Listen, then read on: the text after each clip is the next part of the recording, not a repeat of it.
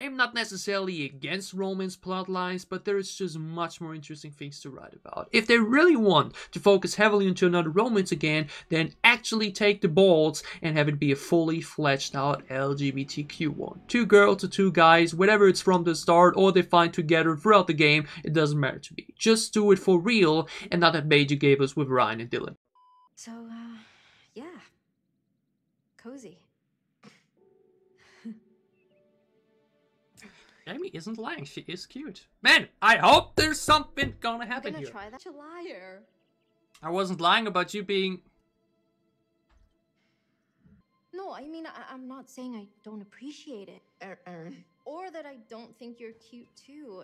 It's just, Already?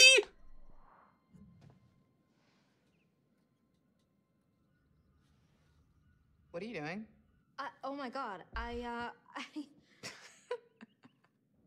Oh, you bitch! I'm just fucking with you. I wanted to kiss you for months. I just was scared to make a real move. They did it! They did it! Sorry. I didn't even need to wait till the end of the game and like, you know. Hey, seriously, this makes me happy. What is that?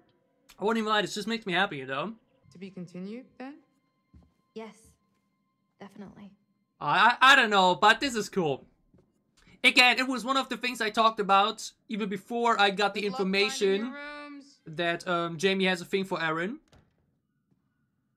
That I would really enjoy them doing a full-out fledged romance. That is actually, you know, gay.